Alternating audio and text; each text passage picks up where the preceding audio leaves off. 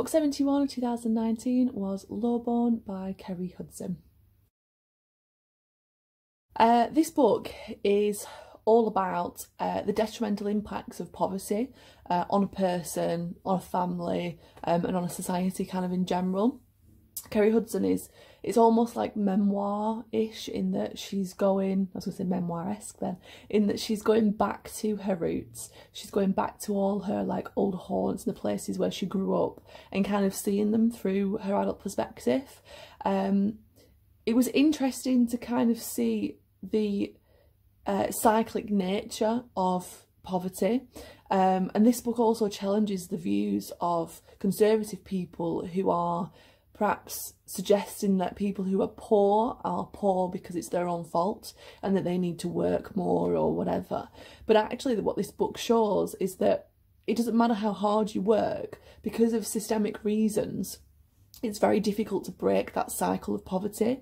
Often people who are in impoverished situations are that way because of the values of the family that are kind of perpetuated through generations. So for example, Kerry's mother, I don't think had got any qualifications, and so she didn't really have a high paid job, so she was, you know, in impoverished situations, and she would find a solution to that by dating a man to, you know, to bring some income in for the family, and that obviously had its issues, because as well the mother would be very depressed at times because obviously, you know, she's got young children and she can't, you know, feed them and support them, and nobody really wants to help her out, and so because of that, Kerry's kind of got this value that education is not important, so she truants from school, and she doesn't get her qualifications. But something that she did mention, which I thought was quite interesting, was that as a poor child, you are brought up in a way where you don't have what's the word, like, you don't have etiquette, you don't behave in a kind of refined way, you can almost be seen as kind of coarse in your behaviour, a bit rough, as some people like to call it. And so you get people not wanting their children to socialise with children like that. But what you're actually doing is, rather than saving your child from the effects of this naughty child, this child that's growing up without discipline, you're actually causing a systemic problem, because in society those children are ignored and forgotten and blamed for the way that they've been brought up. Like, you know, Kerry Hudson probably didn't have any idea that she was any different to any of the other children.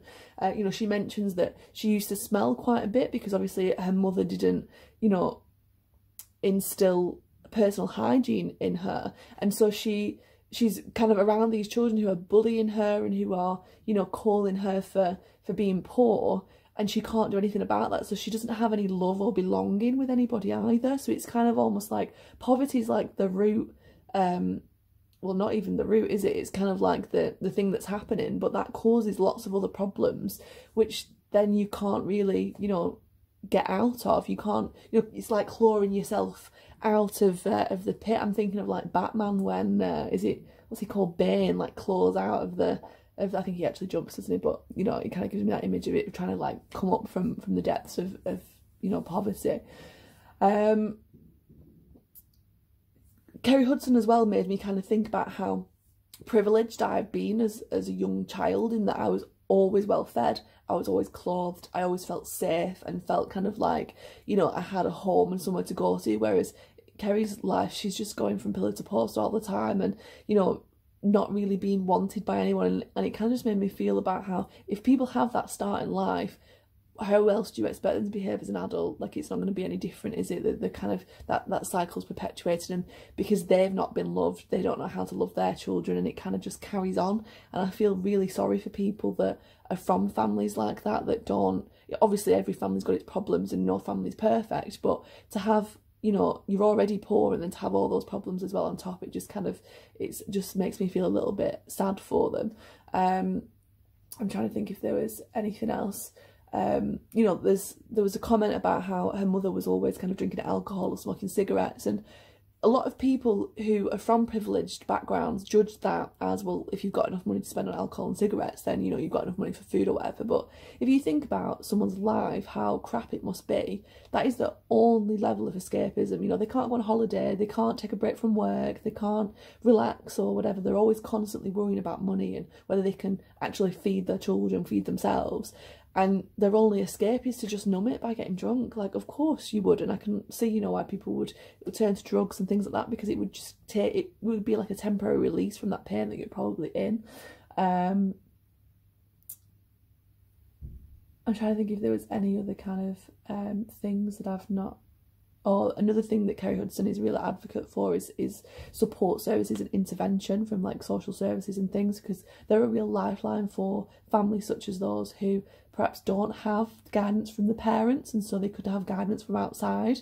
You know, obviously with this government, with austerity measures in the UK, lots of centres have been closed down and things, but they're actually a vital lifeline for people that are struggling and are in poverty. Like, it has a detrimental impact on our society as a whole, and that we should be putting money into things like that to help people you know, become better parents, because they've never been taught themselves how to be a good parent.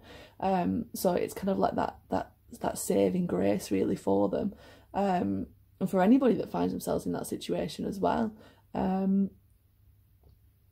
You know, we've not all been privileged to understand how to work well in society and how to, you know, benefit in society. You know, just from the way that we talk and things like that can prevent us from getting a job, can prevent us from having the same opportunities as other people, because, you know, education is a massive thing that gives people that support outside their family to be able to come like a functioning member of society. And without that, then where are you? What have you got? Like, it's quite difficult to make your way in a world where everyone else seems to be more able than you are, because you've come from a background of privilege.